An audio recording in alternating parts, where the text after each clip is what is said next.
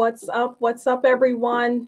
Dr. Tamika here again. Welcome back to the Black Beauty Activist Podcast, where we discuss critical conversations to disrupt westernized beauty standards and raise the consciousness and confidence of the Black community. I'm your host, Dr. Tamika. For those of you that don't know me, I'm a scholar, empowerment speaker, an author, and on this platform, I discuss Black beauty and cultural truths that many of us don't want to talk about. In today's episode, we will be discussing a concept researchers call the white gaze. If you are a person of color, there's a very good chance that you've experienced this. Perhaps you just didn't know what to call it or didn't have any words for it. And in today's episode, we're going to be breaking down this concept so that you can be better prepared and when situations arise when you might be experiencing the white gaze. I had the honor and heartbreak of being the first Black professor of fashion at Kent State University.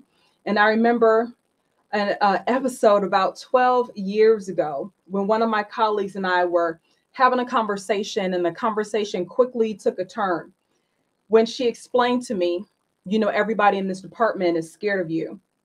And I said in my mind, oh, here we go.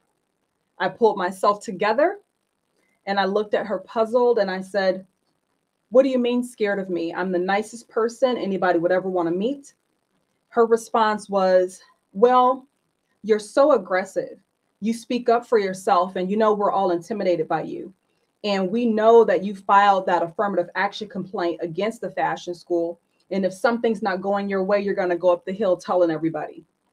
It took me everything not to give her something to be scared of. This is one of my most proudest professional moments because I could have easily gone off on her, but I didn't. And I quietly and quickly stated to her, well, if I didn't make the affirmative action complaint, would I be standing in front of you today? And as I said that, I quickly backed away and walked into my office. This experience is a result of what we know as the white gaze. And this is only one experience that I've had throughout my career. There have been many more, but this is one that sticks out to me the most. Today's guest, I came across because I was writing an op-ed article and I was doing some research and found their work entitled Against a Sharp White Background, How Black Women Experience the White Gaze at Work. And I'll be sure to put the link for their article in the description once this is all recorded. But as I read this compelling piece of research, moments in my life started flooding back to me. I began recalling experience after experience of dealing with what researchers call the white gaze. And what most experiences did to my thoughts, what those experiences did to my passion, my level of passion for the fashion industry, as well as what those experiences did to my self-confidence. And for a long time, I dealt with imposter syndrome and I let my thoughts beat me up. But once I found my purpose and I found my courage, the white gaze became my fuel. It set me on fire and I became the top researcher in that department. And as they say, the rest is history. And so I'm going to be bringing in the guest that I have today. It is my absolute honor to have with me today one of three authors of the research paper Against a White Sharp Background, How Black Women Experience the White Gaze at Work. Activist, it's my pleasure to introduce you to Dr. Courtney McClooney, and welcome to the Black Activist Podcast, Black Beauty Activist Podcast. Thank you so much for having me, Dr. Tamika. I am so horrified, but also can completely relate to the experiences that you shared. Oh, horrified. No, you have no reason to be horrified. When I read the paper, it was amazing. And it got me thinking. And like I said, a lot of the experiences that I dealt with as a Black woman in academia, a lot of those experiences came back to me, you know, because the research that you guys, and we'll talk a little bit about that in some of the questions, but the research that you and your co-authors created it spoke the truth. And that's what we all need, is the truth. You know, so many of us don't want to talk about the truth. We try to hide it. And so this article definitely brought some truth to the surface. So I appreciate it. Thank you. Thank you so much. Yeah, you're welcome. You're welcome. So Dr. Courtney L. McClooney, she, her, is an award-winning educator, researcher, consultant, and advisor. She is founder of is that how you pronounce it? Equi, actually, like Equi, equity. Equiwell. Oh, Yes. I love that. I love that. Yeah, Equiwell Partners, where she reimagines ways to foster equity and wellness. And oh, that's nice. That's nice. Equity and wellness in organizations. Her research on emotional tax and racial code switching has been featured in the Harvard Business Review, Forbes, the World Economic Forum, BBC, as well as NPR. Dr. Courtney has also published research in multiple academic journals and regularly joins business podcasts and conferences to share commentary on equity and justice work in work organizations. Trained as a social scientist, Dr. Courtney is a brilliant, I love that, honey, a brilliant PhD, first generation college graduate from High Point, North Carolina, who descended from enslaved Black people and disposed indigenous tribes. She is on the faculty at Cornell University School. ILR, what does ILR stand for? School of Industrial and Labor Relations. Okay, School of Industrial and Labor Relations School, and research director with Loom, the Cultural Map Inc. Dr. Courtney completed a postdoctoral fellowship in the Darden School of Business at the University of Virginia and earned her PhD in psychology at the University of Michigan and a BA in psychology and interpersonal organizational communications at the University of North Carolina in Chapel Hill. She is a former research fellow at Catalyst Inc. and previously served as an AmeriCorps Social Impact Fellow. It's my pleasure to have her here. I mean, you just got started, young lady. You just got started and you have all of these accolades. So just think about what your career, like the next time we talk 10 years from now, think about what this bio is going to look like. Blows my mind every time. Yeah. Yeah, absolutely. Absolutely. You should be very, very proud. Thank you. And so we're going to jump right on into these questions. All right. And so how did you all decide to come up with this project? So as I mentioned before, Dr. Courtney published the research article that I came across that I absolutely loved. She published that piece of work with two other co-authors. And so how did you all come up with this project? Yes, thank you so much for the question. So the co-authors include Dr. Veronica Rebello, who is an assistant professor at San Francisco State University, and Dr. Katharina Robotham, who's a researcher fellow at Catalyst. Yeah. And we all were graduate students together at the University of Michigan in psychology, broadly studying workplace harassment experiences of all women, but we all had a particular interest in understanding the unique experiences of Black and Latinx and other women of color who and what type of harassment experiences they might be having at work. We were also very active on social media. We, are part of the millennial generation. I realized I'm an OG Twitter user a couple of years ago. And I remember scrolling on Twitter the same day that April Ryan was publicly scolded on the White House press floor by then Spicer, I believe, was the chief of staff for the Trump administration. The same day that Councilwoman Maxine Waters was also publicly criticized by a political pundit talking about their hair, their facial expressions. There was just a lot of negativity directed at these Black women for, in our opinion, being Black women. Yeah. Activist Brittany Packnett Cunningham tweeted and said, you know what, let's do this. These women are not alone in their experience of being publicly chastised for breathing while Black and then looking do every day. So share your Maxine and April moments with this hashtag Black Women at Work. And as an organizational scholar and researcher, I was really excited to see from the ground up this desire and focus on the unique experiences that Black women are having in the workplace and something that is generated in a public domain like Twitter. Yeah. How that was an opportunity at the time to think about big data. What do viral hashtags look like? And how can that be used for research purposes to deepen our understanding of what the workplace is like and how Black women are being forced to navigate those spaces. So it was a really fascinating journey. Actually, we learned a lot about how to actually download and analyze big data like tweets and texts, Yeah. wade through a lot of bots and some horrific messages, but also get these stories of Black women and be able to piece them together and connect with folks like yourself and like us who were having these same experiences, and seeing that we can relate to someone who's in a completely different setting or life stage than we are, but are nonetheless being seen through what we discovered in our research as through a distorted lens of whiteness. Absolutely. Absolutely. And I truly believe that if you are a person of color and you work in a predominantly white space, there is almost a certainty that you've experienced some type of white gaze moment in your career. You know, some of us, like I said, we just don't know what to call it. Sometimes, sometimes we don't know, you know, we just don't know how to react to it, because sometimes it catches us off guard, depending on, you know, how avert, you know, this particular experience might be for us. But I believe we've all experienced some sort of white gaze moment in our careers. We've also seen it on public display in the past few hours, weeks, months. I think a lot about Angel Reese and the reaction to her being a competitive athlete and the physical gestures that she's made, and how there was such a different media reaction and fan reaction to her making the exact same gesture as a white woman competitive athlete.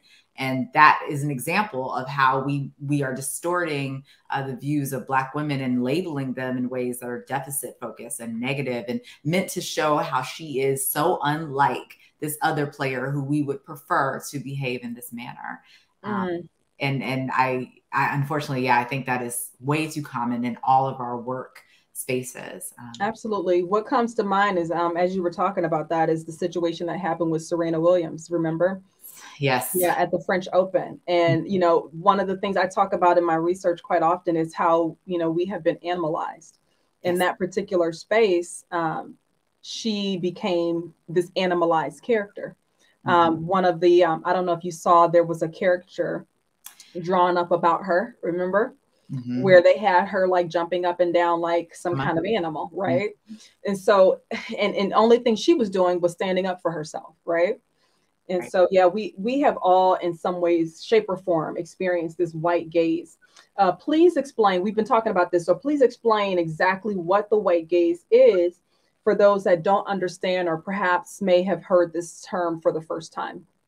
Yes. So the way that we define the white gaze is essentially seeing the world and everything in it and everyone in it through a lens of whiteness.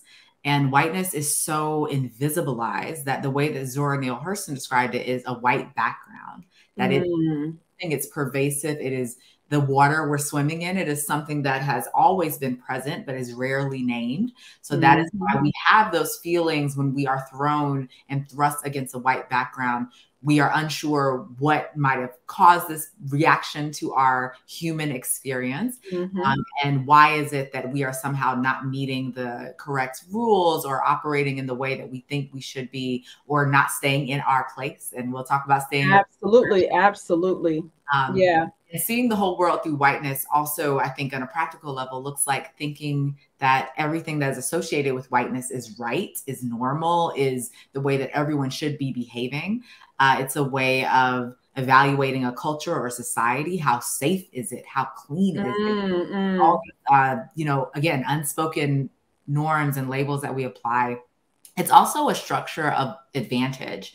Whiteness was defined in the US, for example, by who was able to own property. Absolutely. Allowing white men to go kill and rape and murder indigenous tribes and claim land with the Homestead Act. Yeah. But that was only given to white men. It was not given to everyone else. And so that absolutely policy that came into place to even define what whiteness meant. Absolutely. It's evaluated to that standard. Who's allowed to vote? Who's allowed to run for office? Who's allowed to serve on a jury? Who's allowed to bring a case against another person? It all started to define what it means to be white. And so to be seen through a white gaze is to be seen through that lens, through that lens of this is what we think of as an ideal society, an ideal person, an ideal worker. And if you're deviating outside of that, then somehow you are not quite the right fit, or perhaps Yeah. not well suited for this position. Right. Either you're invisible or either you're hyper visible. Yes, exactly. That reminds me of another paper that Dr. Rebello and I wrote Yeah. on the Yeah. visibility. Yeah. Yeah, absolutely. And I was actually just having this conversation with, I have a 10-year-old son. Okay. And he brought home some homework, and his homework was talking about Women's History Month. And one of the questions that he had on the homework was talking about 1929 was when all women were allowed to vote. And and I told my son, I said, well, you know, baby, I said, this is not all the way correct. No. And he was like, well, what do you mean? He was like, that's what it says. I said, that's not true. I said, all white women were allowed to vote, but black women like mommy, I was still not allowed to vote. Black men like daddy, he was not allowed to vote. And so I wrote a letter, like a little sticky note. I put it on his homework, and I asked his teacher, please tell the whole truth about everything. She didn't respond to me, but I still needed to let my son know that this is not 100% correct. Yeah. Thank goodness for you, because our education system, as we see in this country, is actively trying to continue to keep whiteness in the background. Absolutely. And point out all the various ways that it is currently operating and always operating, especially in education, our workplaces, our criminal justice system, not even that word shouldn't even be part of it. Yeah. Our criminal incarceration system and various other systems we have in place. Yeah. Yeah. Can you speak on what exactly the white gaze, how it shows up for women of color? What have you guys found? We're talking about Black women today, but this is something that will affect most women of color. So other women of color, like how have you all, because you were mentioning the fact that you were looking at brown women as well. Mm-hmm. So like, what are some experiences that you've heard of that other women of color have dealt with the white gaze? Yes. And I'll talk about, you know, the various ways that we saw the white gaze showing up at work and just give some examples of how different groups. So in the paper, we identified 4 main ways that whiteness is, the white gaze is operating in organizations. One of those, for example, is that it is imposed on everyone else. And by being imposed, it's assuming that white norms are the standard and everyone should meet that. That looks like emotional display rules. So again, we believe that politeness and holding your tongue and avoiding conflict, those are elements of white supremacy culture. So when a Black woman is rightfully disgruntled or angry, it goes too far. And all of a sudden you are violating the display rules. What that can look like for Latina women is very similar. There's all these stereotypes about being a feisty Latina woman or dragon tiger lady when it comes to Asian women. There's also various ways that whiteness has been valued or valorized and idolized at work. And so they create some essentialist beliefs. And that's when we hear statements like, oh, you're not like other insert your racial group that exists here. Oh my word. Sound to how you, and it fails to acknowledge all the reasons why, for example, people who are immigrants to the US or to any Western society, forced immigration. And I think of force in so many layers. Like when you go to the country and you excavate all of its resources and you force them to come to the country in order to make ends meet and to receive higher education. To me, that's forced immigration. But anyway, having to learn English is such a huge barrier to what resources you're allowed to access. I think about this specifically with a lot of people who English is not their first language, which tends to be a lot of East Asian and Asian folks in general, but especially people coming from South America, Central America, et cetera. So valorizing how well they can speak English refuses to acknowledge, first of all, that people have been in this country for centuries. So learning English is not something that is just uniquely white. Second of all, people have gone through such rigorous whitewashing of their entire selves, their culture, how they speak, how they in order just to make it. And they do this compared to someone who is way less qualified than them, who's allowed to walk through doors just because they remind the person in charge of themselves or of their member. And we know that we don't have that same connection. So we're having to double, triple the work to sound and look how we think that this group that's constantly in positions of power want us to look and sound. Oh my goodness. And you were just mentioning about work. And so How has the history of Black women's labor affected their treatment in organizations today? This makes me think about research by doctors Nicole Buchanan and Isis Settles and Sajay Harrell. These were a fantastic group of Black women psychologists, and they were some of the first to document the unique forms of harassment, for example, that Black women are exposed to. And it's almost always dealing with their physical bodies, whether it's the physical assault level of harassment, or it's just the commenting and the over policing of Black women's bodies in whatever space. We talked about this with Serena. There was nothing she could wear that was right? Because at the end of the day, what they wanted to say was your body does not fit our idea of what a tennis woman should look like. Yeah. And I think about in our data and even the story you shared, there's over policing of just Black women's features in general. One of the women said that her colleagues told her her lips are too big to wear lipstick at work. Oh, wow. Like, your lips are too big for lipstick. And this is coming, these comments are coming out at the same time that we see an industry exploding of lip fillers and of people wanting features of Black women all on their bodies. Well, now we're going in the reverse. Everyone's wanting the slim body now, and they no longer want the BBLs. But that choice, you know, oh my gosh, Black and brown women have. But yeah, when we talk about beauty, right? We talk about those beauty standards. Telling someone hair texture, for example, I find it's been called distracting because of how it grows naturally out of my head. Every time I wear braids, the very first time that I realized my braids had not been touched at work was when the pandemic started and I was working from home. School, working in, you know, nonprofits, working in healthcare spaces. It didn't matter. If I had braids, I could feel a tug on the back of my hair everywhere I went. That is harassment.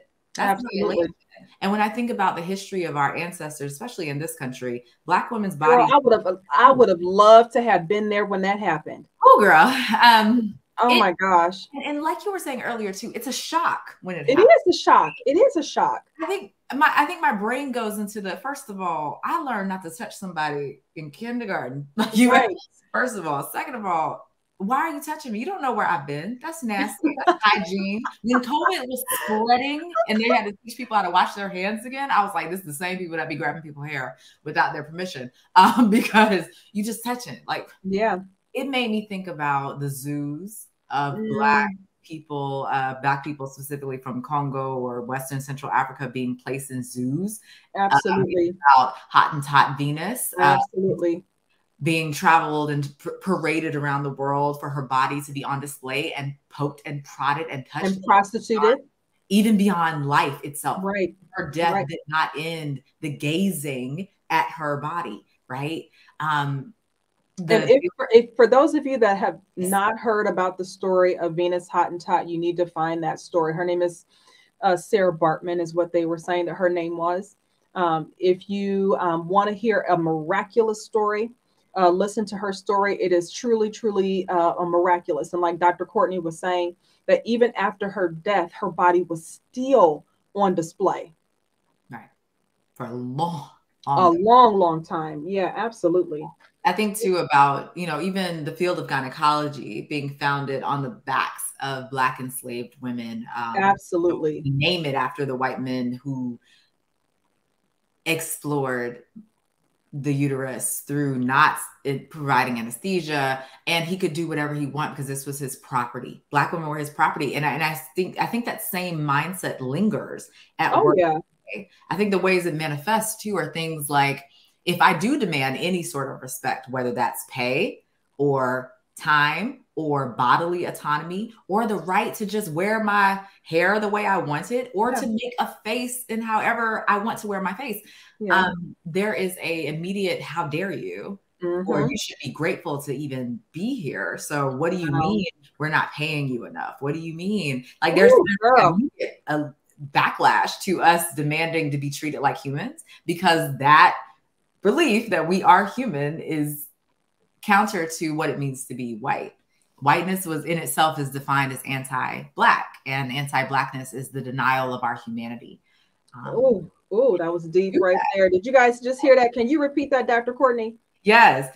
whiteness is defined as being anti-Black, and anti-Blackness is to deny our humanity. Mm. And I think what that looks like at the highest level is we have every right to go onto the continent of Africa, carve it up how we want, claim this country is mine, this country is mine. Everyone talks about Hitler being the most horrific genocidal person, must have never heard of King Leopold. Hey.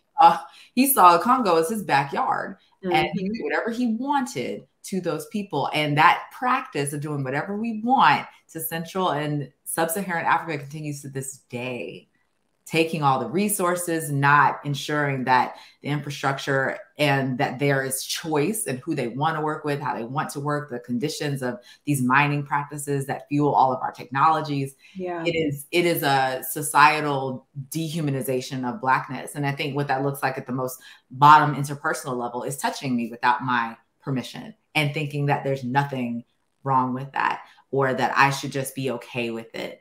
And I even think about the various ways that Black women, other women of color have just internalized the white gaze. They've just learned how to play the rules. I remember seeing that viral video of a Black woman standing in Times Square, like, you can touch my hair if you want to. And talking about the project, it was done. That project was done by an organization called Unruly.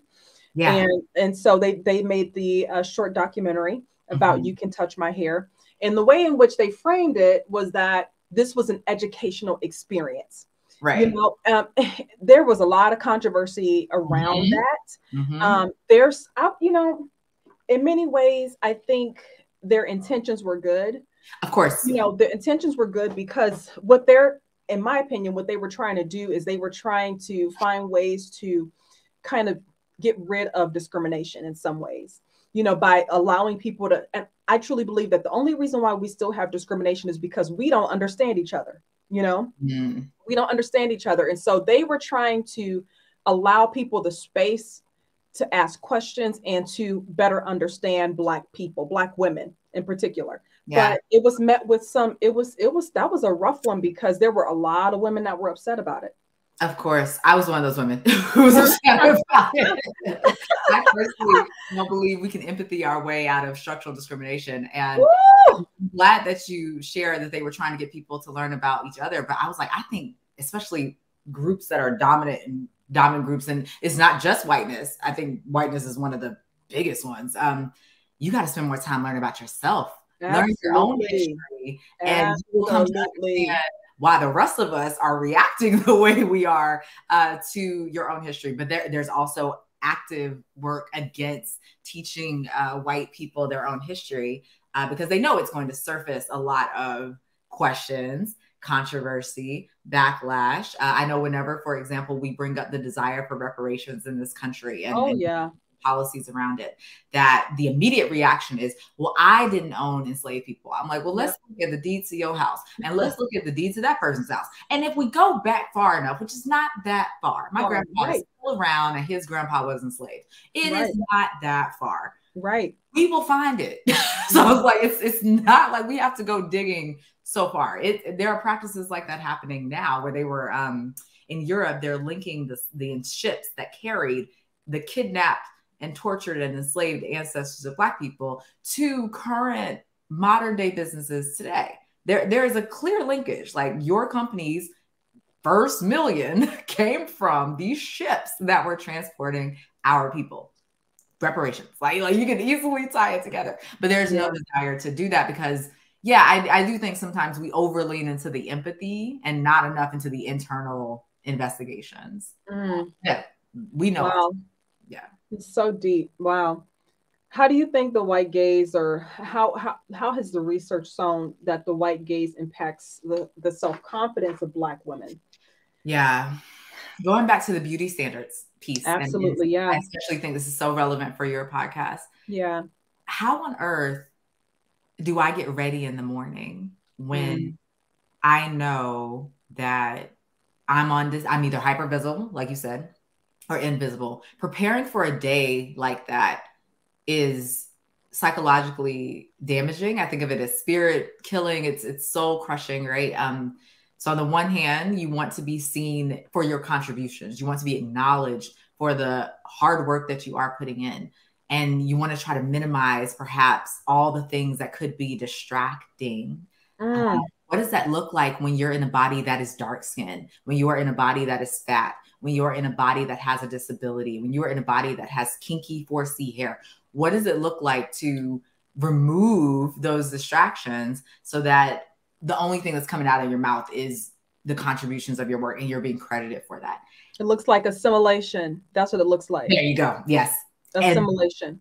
And that erodes your self-confidence, because assimilation says, well, everything about you as it currently is wrong. So in order to get ready for your day, you need to assimilate. You need to get that rhinoplasty done to get your nose a little bit smaller. You need to get that skin lightening cream, get your skin a little bit lighter. Fix that accent, girl. Fix that tone. Don't use that AAVE unless they are willing to kiki with you. Use it inappropriately when they use it now. Don't like that on a regular basis. I study code switching too. Like, that's my other big area of research. And that has if you guys don't know AAVE, that's the African American Vernacular English. Yes. Thank you. Yes. Also called Gen Z speak. I was like, that's not no damn. Everything Black, it becomes everybody else's culture. Wow. How is that refreshing, right? So like, and like, don't get me wrong, caring for Black hair in whatever way you decide to do it is expensive. It's a whole industry around it. But I am only not even a full decade removed from getting relaxers. Yeah. And we now know that that extreme form of assimilation, of chemically putting products in your hair to straighten it, has been linked to things like uterine cancer and breast cancer. So when we're thinking about the cost of, if I don't straighten my hair, I don't get this job. If I do straighten my hair, I get cancer. What? Come on. Like, what are we doing? Like, what kind of society have we created where those are the choices that Black women are presented with? Well, see, part of the issue is that most Black people are not, as you mentioned, self-aware. Yeah. We're still very much brainwashed in lots of ways. And so we don't see that we're assimilating. We just see that this is what we do. This is how we wear our hair. This is what we traditionally, this is how my mother did it. You know, as we know, when young girls get to a certain age, it's like a rites of passage to straighten your hair. Right. Yeah. And so it's a tradition, quote unquote. Right. And so when people have a situation where they're thinking about becoming natural, it's almost like they're relearning themselves. They have to relearn themselves. It was such a process for me. And I'm seeing new generations of Black women and girls not going through that. And that is so exciting. I want to shout out my brilliant hairstylist, Dianelle McAllister, D. Simone Artistry in Northern New Jersey.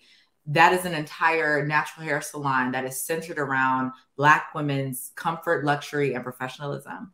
And when I tell you, non-Black women come too. So it's not like it's an exclusive Black women only space, but best believe we are listening to Black women house music. If you haven't heard Aretha Franklin and Patti LaBelle's house music, right?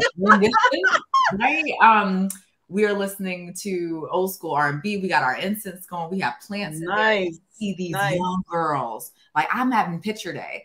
And, okay, girl, what kind of braids you want? And I was like, oh my God, like, yes, braids for picture day. Like, I remember picture day. I'm getting up at the crack of dawn. Yeah. To fry my hair. And Shirley Temple curls. Oh, God. Oh my God. I had the French roll bun with the curls coming out the top in 4th grade. I'm way too young for this hairstyle. Like,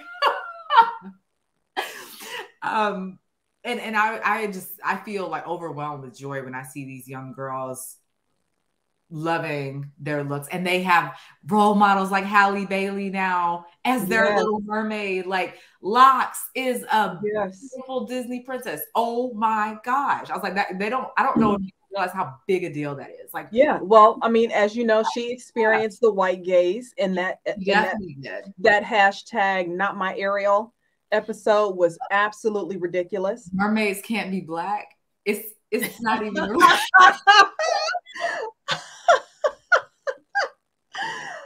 Oh my gosh.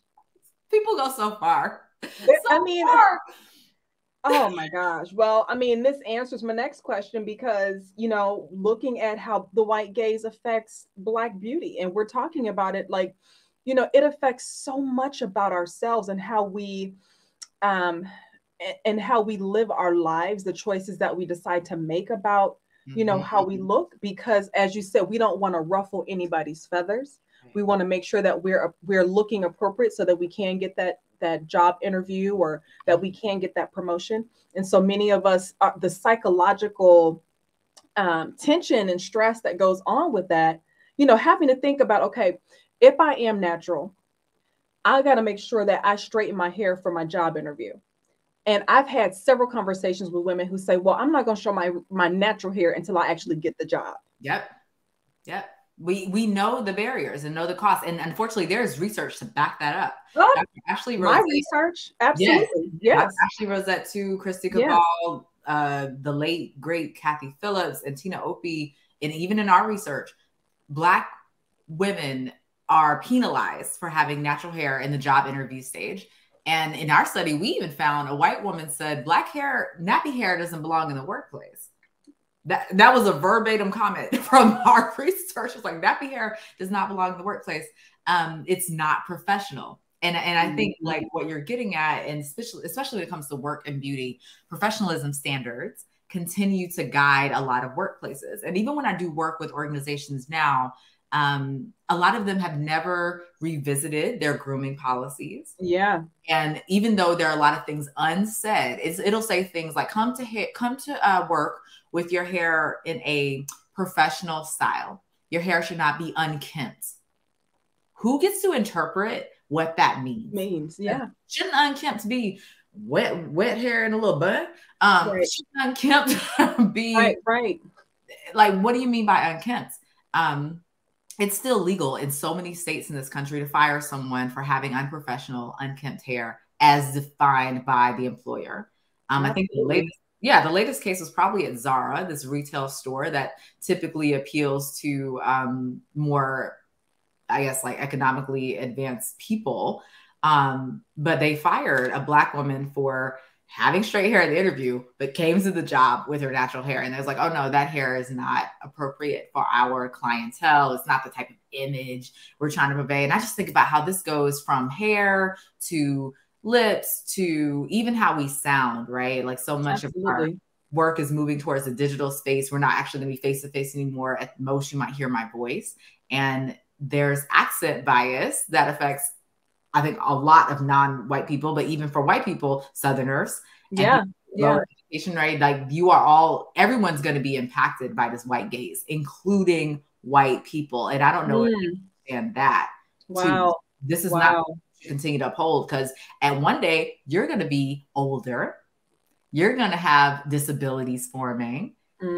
Holding up this, there's some really interesting findings of research on content warning suicide. Suicide has been rising in communities of color. And for a lot of white folks, it tends to stay relatively normal, and normal meaning like not necessarily higher or lower than any other particular group, until white men hit about 50 and 60 years old. And all of a sudden there's a spike. Really? Suicide attempts. And I had to think about this thing. I was like, what is happening to white men around 50 and 60? That image of perfection, physical healthiness, your body is starting to change in your 50s and 60s. Whether you've been super healthy your whole life or not, our bodies are not, infinite. They are finite, and our bones start changing. Cognition starts changing. And all of a sudden it goes against everything you've been taught about what an ideal person is.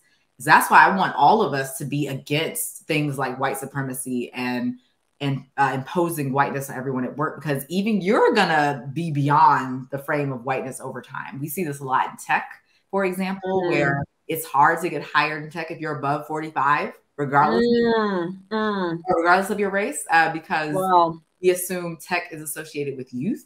Yeah. Then the exact opposite things happen in spaces like education, where too young, you don't know enough to be a principal, to be a professor.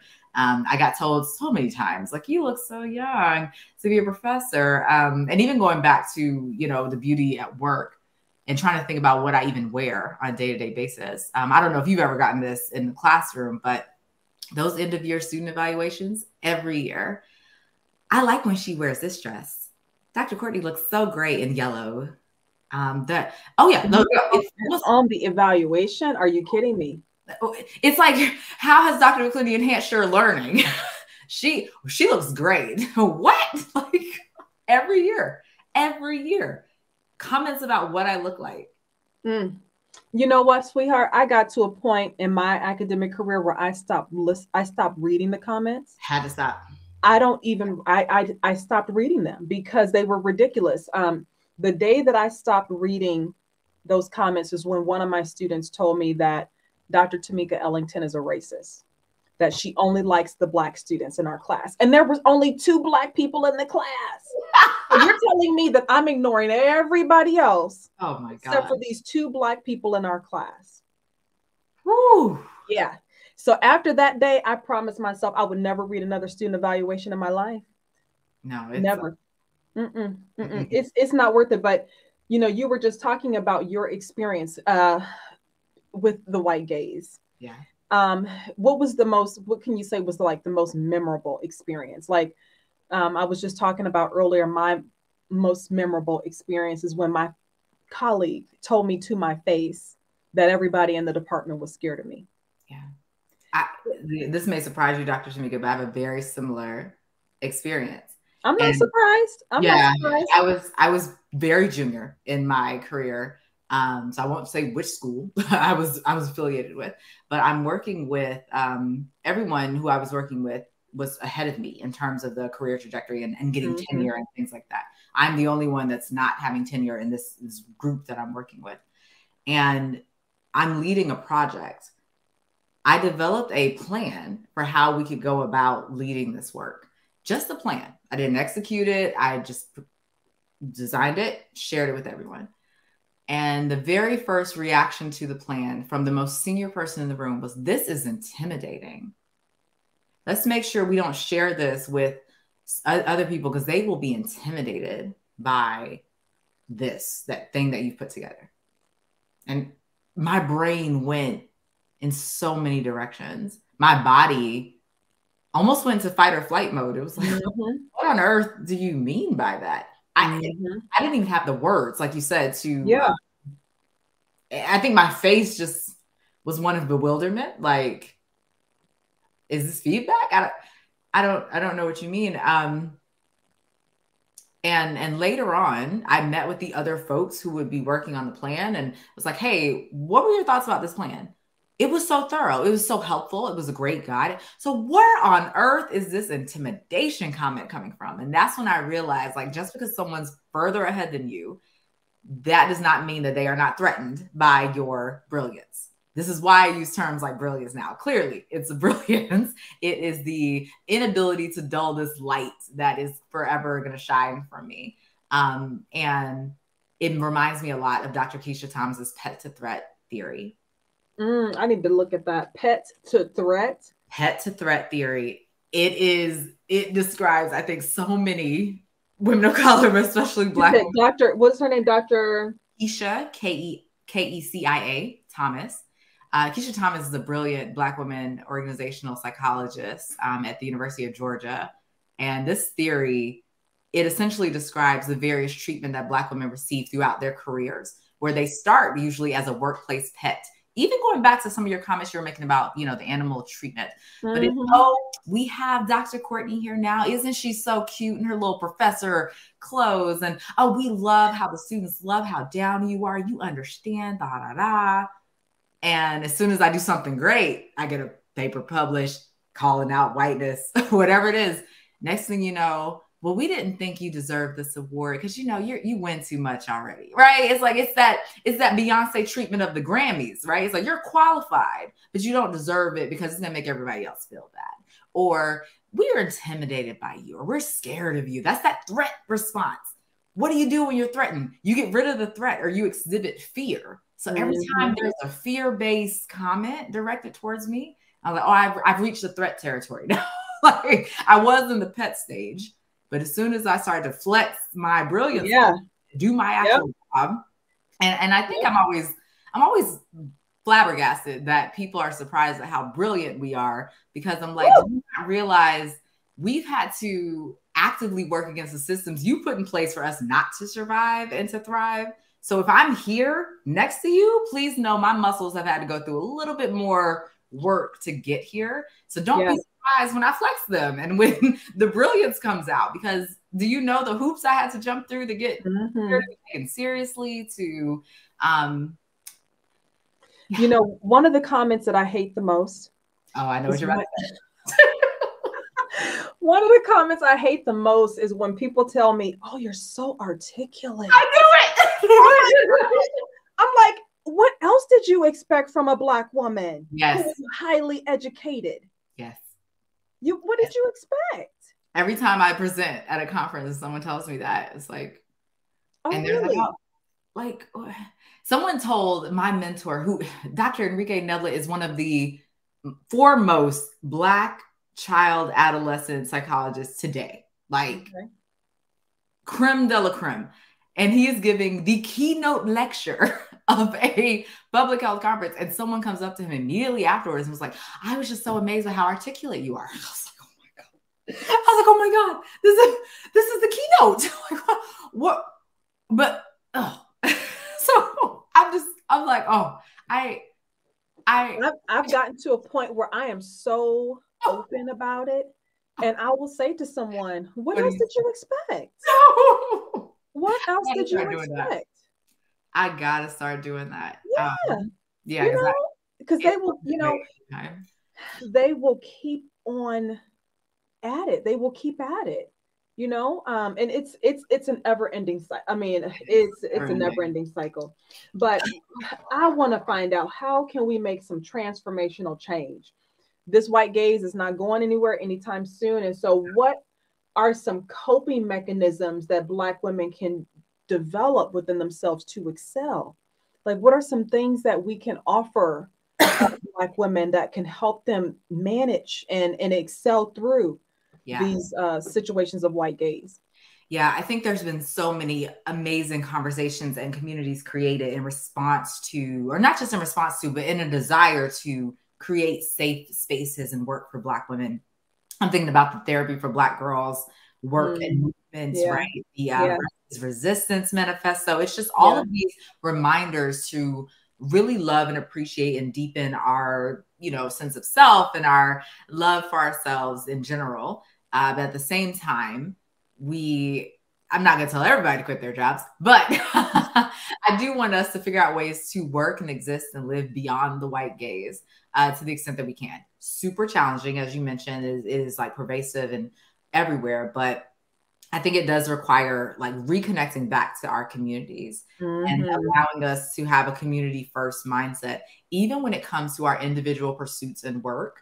So thinking about my own comfort or discomfort with negotiating salary, for instance. If I have a mindset, it's not just me I'm negotiating for. It's all Black women. I need to let them know it's not okay to do to any Black woman, not just me. So I take that mindset with me, that I am with my sisters. I am doing this with Black women. We have a desire to, for example, this is Black Maternity Health Week coming up. Everyone should be outraged at the treatment of Black women in medical spaces and the fact that so many of us are dying from childbirth. There was just yet another Black woman who died after giving birth in Detroit this past week. And the fact that workplaces especially are not trying to provide adequate healthcare and expansive healthcare so we can have access to Black doctors. The fact that medical schools are not trying to expand their ranks to increase more Black doctors. Like, this should be at the forefront of everyone's conversation. And then by everyone, I don't mean just Black women. I mean like everybody. But I do keep that community first mindset with myself, with how I navigate work, negotiate work. And I think things like that helps me to show up as my whole Black woman self in the workplace. Mm-hmm. Like, Mm-hmm. I start assimilating and changing, I am making it more difficult for any Black woman that comes after me Mm-hmm. that's currently here, because they will look at everyone else like, well, you can just assimilate. Dr. McClooney's doing it. Mm-hmm. Mm-hmm. Change your behavior. Absolutely. Just do what we Absolutely. ask. I was like, no, we're in this together. And when we're Yeah. building solidarity around our togetherness, we can continue to uplift others and think about the various ways we bring privilege into those spaces. I want to advocate more on behalf of more darker skinned women, on behalf of fat Black women, on behalf of Black women who are trans and who are disabilities. They are having acute, horrific issues as well. And how can we all be on the same side of this in terms of advocating for all Black women to thrive? You know what's so interesting, as you were speaking, I apologize for cutting you off, but what you were just saying about assimilating, one thing that I have noticed is that the experience that Black women who decide to choose to assimilate and ones who do not choose to assimilate, their experiences is very different. Yes. They have a different experience. It's almost like they're not really Black people, you know, because they go along with everything that's happening. Their experience is totally different. They don't get the same pushback, you know, that people who are more self-aware, more culturally conscious, they don't get that same experience. And that's really interesting to me. So it's almost like our authenticity is a punishment. It is. Ignorance is bliss, right? It's bliss when you're intentionally, you know, I can't see me. I'm still thinking about Asia. It's bliss when you get to try to exist raceless in a world that is so clearly racialized and structured that way. So it's certainly a balancing act of being aware, having that authenticity, but also having all the tools and resources available to, like you said, cope, but also to figure out ways of thriving. I have found personally that a lot of somatic healing practices like meditation and breath, yoga, I am again just so grateful for the increasing number of communities of Black people and Black women, especially in those spaces. I listen to Layla Delia almost every morning while I'm doing meditations and doing yoga with Bright and Salted Yoga on YouTube. I love her. Yes, I love her. Yeah. And just again, constantly absorbing all the works that's written by Black women and being in community with them. Like your writing to me is a spiritual practice because it keeps us honest. It keeps us telling the truth. And I enjoy engaging in those work as well, along with aligning and advocating for our sisters, you know, and Black women's overall wholeness. We have the right to be us in our day-to-day life. We have a right to embrace our whole selves. And how do we live like as if this is our rights? That's what I want to start exploring more. Like, what does that look like to live as if this is our rights? It looks like courage. It looks like courage. It looks like I'm a fearless individual. That's what it looks like, because assimilation in my mind it's a response to fear. Yes. That's what assimilation is. It's a response to fear. Yes. I fear that if I don't do these things that they are telling me to do, that I won't get ahead. Right. That's a great point. I love it. And it's also such an abundant mindset thinking, right? Like some of my favorite, and not even just favorite, but some of the Black women I deeply admire, they've never not centered Black womanness in what they're doing. I remember at several points in my career, I was told, like, you have Black in too many of your paper titles. Might be want to take that out. I had to decide. Listen, I've never published with my academic research. Oh my God. I've never published my academic research with a white man, and a white man pointed that out. And I said, can I see your CV? Because I don't know if you've ever published with a Black woman, but they will say, oh, because there's not that many of you. There's more of us. So that means you're intentionally going out of your way to not publish with us. Like that is the response I've gotten from my work before. Oh yeah. It's like, oh, you don't publish with us. And I had to decide. And this is when I'm, again, super junior. To have a certain type of career, I need to be, quote unquote, a little more palatable with my language. I've been told that. I was invited to write an essay about Black people's response to all these Black people being killed by police, and they were policing my language in the paper. So in my response letter, I said, so I'm going to write about what just happened in this email exchange in the paper, because this is an example of why I have a desire to call in Black to work and not. Oh my gosh. Like, you know, it's so pervasive. But yeah, it I have is. to It really and truly is. Yeah, I had to choose to be authentic in that moment. I was like, no, you know what? This is reality. This is the truth, like you said. And if that means that some journals will never publish my work, so be it. So be it. Absolutely. Yeah. Absolutely. I would rather be authentic to myself than to say I'm going to publish your work. You know, I again, this brings me back to when I first started. My background is in fashion, and I wanted to do research about Black hair. So all the research that I've done is all about Black hair. And so I was telling my mentor, who is a Black woman, she was one of the very first Black women in academia in the field of what we call apparel and textiles. And so she was one of the first to publish, very highly recognized woman. And so I'm talking to her about what I'm thinking that my line of inquiry is going to be. And she said, you know, I'm really afraid for you to do that because I want you to get tenure and promotion. And she said, why don't you just wait until after you get promoted to associate professor and you get tenure, then do research about Black hair? She said, I'm afraid that because they don't value our work, they don't see our work as rigorous, they're not going to promote you and they're not going to give you tenure. Thank God that I did not listen to her. Thank God that I just followed my passion and what it was that I really wanted to do. But, you know, and I know what she was doing. She was trying to protect me. You know, she was truly concerned, you know, about the fact that there's a good chance that I won't be able to make tenure if I do this kind of research. You know, she was trying to protect me. But again, assimilation. Right. It's fear. It's fear. So some of this feedback that I'm sharing with you, some of it was from white people, but a lot of it was from Black people. Yeah. Black women and men who were trying to look out in various ways. And I think we had to tell them, I remember it was me and a couple other Black people who were like, we know what you're trying to do. You are trying to prevent us from experiencing the harm. That is not what we find helpful. We find helpful you dismantling in any way you can. Like I remember telling junior scholars under me, my goal is to take every brick of this institution and dismantle anything that's standing in your way. Wow. So writing about Black people is a barrier. Let me go ahead and bust right through that, like with my superpower. And I did not come out unscathed, right? I got a lot of rejections and pushback, and I happily hopped my ass off the tenure track because I wanted a more holistic life. But that means I just had to choose a different life for myself. And now we're creating more opportunities and avenues for people to do the work they wanted, rather than just trying to get us to get along to get along. Because I was like, we can't keep doing that get along, because then nothing will ever really change. Because once you get tenure in a field that they will tell you, well, now you got all these service responsibilities, now you have all these other things, you actually don't have time to publish your Blackity Black paper no more. More. So I was like, well, I'm a junior scholar in Hungary and I'm seeing the world unfolding as it is right now. Why on earth would I wait to talk about what is happening right now? And they wonder why scholars are called irrelevant. Yeah. Because you're being told to wait. Yeah. Return. Wait. Yeah.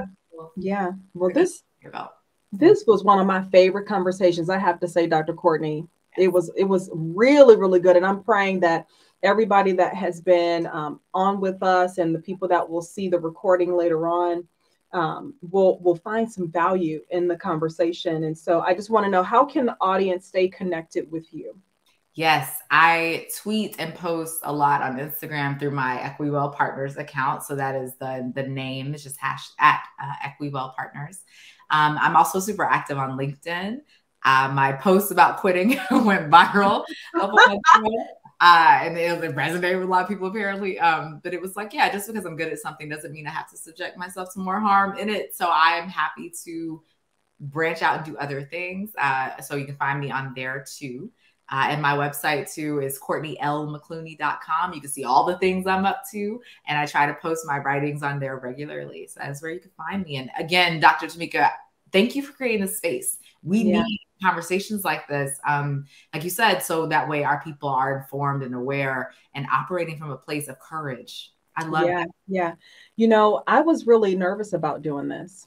I had some mentors of mine who, let me tell you, honey, one of my, and I always say this, if you don't have mentors in your life, you better get one. You better get several. I have some amazing ones in my life, and one of my mentors actually told me, because I was also one of those individuals who was an academic, who also decided to leave my career in academia to step out on my own, right? And so my mentor was asking me how things were going with my business. And I was telling her what I was doing. And she, as I'm talking to her about it, she's looking at me and she's shaking her head. And I'm like, well, why are you shaking your head at me? And she's like, because you're not living in your purpose. They'll tell you about yourself. Oh, yeah. And I looked at her and I was like, well, what do you mean? I was like, you know, blah, blah, blah. I'm doing this and that. Yeah. And she was like, she said, she called me. She said, you're like Jonah. You're in the whale. Oh, it's time for you to come out of the whale. Yes. And so my first episode on this podcast was me talking about the experience of me coming out of the whale and how important that was for me to be able to do this work. Because I was afraid to do this work because so many of us don't want to hear this kind of conversation. So many of us are, like you said, ignorance is bliss. They're okay with assimilating because that's the easy way to go. Yeah. Right. But they don't want these kind of conversations. You know, a lot of people don't. And so I was really afraid about that. But I'm so happy that I had somebody to snap me back into reality. Yes. Yeah. Yes, as they should. Yes. I will forever be a long time listener. And so again, appreciate the opportunity to join you and look forward to more of these conversations so we can against all the ways they try to dim our light and our beauty. Yes. So are you, you know what? I'm going to have to reach out to you because there may be an opportunity for us to see each other. I'll be coming to New York if that's where you're still at. Yes, I am. Right outside New York. Okay. So I am releasing a book. It'll be actually released on the Crown Act Day, which is July 3rd. Yes. Okay. The book is called Black Hair in a White World. Ooh. Okay. And so I'll be starting my tour in July. And one of my first places that I'm coming to is New York. So I'll be in Harlem and Brooklyn for a couple days. And so when I come, I'll make sure that I let you know so that we can connect. Yeah. I love that. Yes. Thank you so much for doing that work. Yeah, you're welcome. You're welcome. It was such a pleasure to meet you, Dr. Courtney. Pleasure. Yes. Thank you for having me. I really appreciate it. You're welcome, my dear. Have a good night. You too. Take Bye-bye. care. Bye. So that was a dynamic conversation. Oh my gosh, like one of my favorite that I've had so far. And as you all know, I'm a researcher, I'm an educator, and it's so important that all the conversations that I have, I bring forth the research. And that's actually what this entire conversation was about bringing forth that research that Dr. Courtney and her colleagues did about the white gaze. And so, like I said before, I'll make sure that I put all the information that she mentioned in the description so that you can have access to it. I'll put a link in there for their article so that you can have access to that. But this episode, we're going to be winding down in just a moment. This episode of the Black Beauty Activist podcast was brought to you by my new book that I was just mentioning, available for pre-order now through Barnes & Nobles and Amazon, Black Hair in a White World. If you have not already pre-ordered your copy, make sure that you get a copy. This book is going to be my first book that I go on tour with, and I'm super excited about it. If you are looking for a dynamic speaker to come to your university or come to your organization to talk about some diversity issues surrounding Black hair, Black beauty, Black culture, I am your woman, and I would love to partner with you all. Please connect with me. You can connect with me at info@drtamikaellington.com, and I'll make sure that I also put that in the chat or in the description for you. So if you have enjoyed listening to this episode, which I am so hoping that you are, because this was an amazing, amazing conversation, I want you to subscribe. Please make sure that you subscribe onto the YouTube channel. So the Black Beauty Activist podcast is on YouTube. We do a live stream on Facebook and LinkedIn. And then I'm going to be uploading these on the Buzzsprout platform so that they can get out worldwide to lots of other platforms as well. But if you enjoy, please make sure that you leave a comment. I see we have several comments that I'm excited to be able to read those and to be able to respond to you. And I wish everybody a wonderful night. Thank you so much for being with me this evening. And I look forward to seeing you all at the next episode. Peace and blessings. Peace and blessings.